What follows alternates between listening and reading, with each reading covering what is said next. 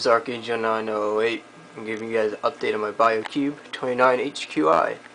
I added the new ReefKeeper Lite to my system. I mounted it right here on the cabinet.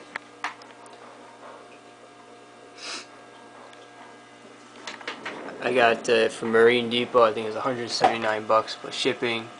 Came with the free pH probe. Got it right here. Got the pH probe and the temperature probe. I set up the ReefKeeper Lite to automatically turn on this fan that I have up here once it gets above 79 degrees, and to help keep the tank cool. Show you how I have it mounted in here. Alright, let me just get my light. Alright, I mounted the PC4 to the wall of the stand. That was a project in itself, trying to get it up there. Then I ran the wire down here to the bottom underneath the stand, underneath the shelf, to the SL1, where I have the iTemp hooked up and the pH probe right there.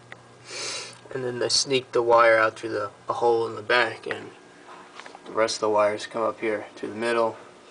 Over here I got my, I think it's JBJ Ocean Pulse Duo wave maker, which I have set to every 90 seconds to switch between two Kralia Nanos, I think 425 gallons per hour.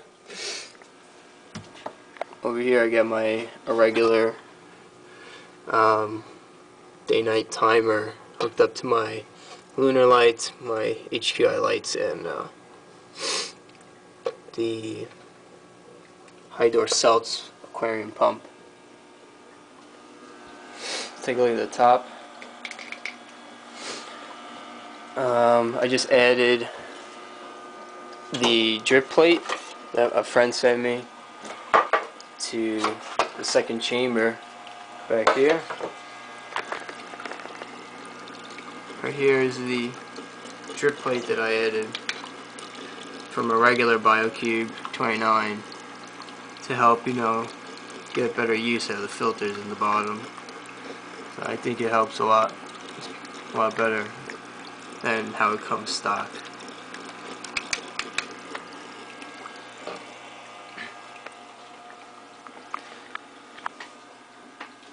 So that was a little tour of the Biocube, how it's doing, how it's progressing.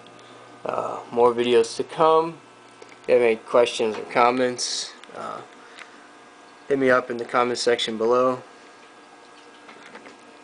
Archangel is out.